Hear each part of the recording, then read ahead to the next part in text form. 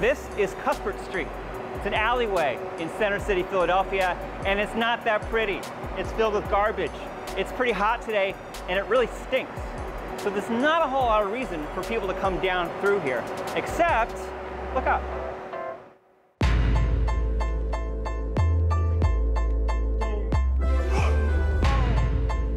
It's called ContraFuerte, and it's made by an artist named Miguel Horn. And this is Miguel. Thanks for being here, Miguel. Thanks for having me. So first of all, what is it? What did you make here? It's a sculpture made out of aluminum plates that is on either side of this vehicle bridge. There's two groups of figures that are kind of intertwined and working together to support this bridge or keep it from falling down or raise it up.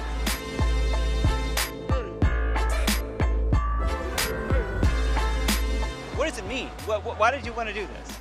I think it's kind of a story about facing adversity and overcoming that and the kind of path through those challenges.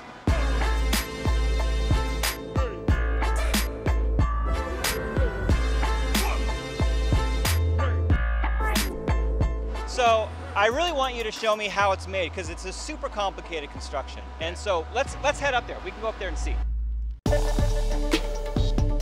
There are over 5,000 individual pieces that make up the sculpture. They're all water jet cut aluminum plates, half-inch. It's bolted and welded together throughout. Most of that's all internal, so you don't get to see the engineering of it, which is a shame. I think it's actually one of the more beautiful parts of the piece. There's a certain stripping down to these figures. You're trying to boil them down, in a sense, to something essential.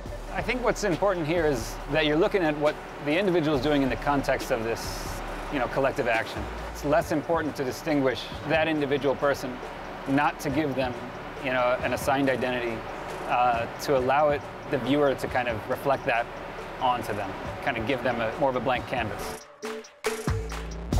It's not like it's a man or woman, it's just a figure, kind of. It's really, it's astonishing. It's very futuristic, almost feeling, if that makes sense. And even the way that they all look together is just, it's beautiful. They look like they're collectively dancing to build something together. Kind of looks like they're fighting each other for some sort of thing that doesn't really exist. I don't know, it feels very cyber and hologram-ish to me. You're hearing from people around the world about this piece. I wonder what they think it is. How do they interpret your work? A lot of people referring to trying to get a piece of furniture up the stairs. A lot of people I think that are more kind of serious side, like, see it as an embodiment of maybe an internal struggle. And a couple posts I've seen really resonated with me was people that were like, found it very uplifting, kind of found it as a bright spot in a dark alley. That for me I think was kind of the most rewarding.